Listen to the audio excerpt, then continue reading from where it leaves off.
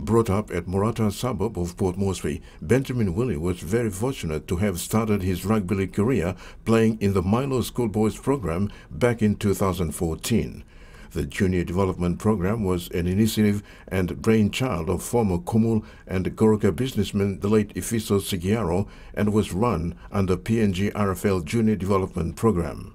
Willie represented Morata Primary School, where he excelled in his game, competing against other schools from within and city. Play time sometimes to media too. Can't stop the side now. Look him now. Must all put it low paper. Next morning me go to school again. Must all talk. I angra. You play low paper. Now this must all motivate me to play rugby. Apparently, Willie said when he went back home to the village, his career had a setback as school's junior competition was non-existent. I know some most people I'm exposed to this time. School boys rugby come now, so mangi sa play rugby.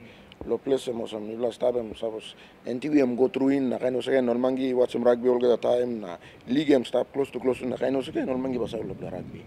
So I'm just like no time mo sem. Who said one blood make him through one blood na kaya experience le me must go na line mo less game. So like me mo sem me make mo sa kaino mo sem lo play straight so me la try mo move him through in mo sem remember take sometimes to lo. Willie said from his playing experience in Port Moresby, he is willing to go back home and impart to the village boys. Me no make him through, I'm still me by trying best to me, but also me again go back again lo. Plus area we start them.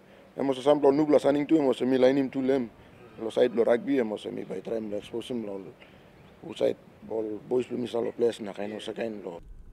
Kerowagi Coffee Select side was on a 3-week tour to Port Moresby to expose and market their talents. Terry Longwood, TVWAN Sports.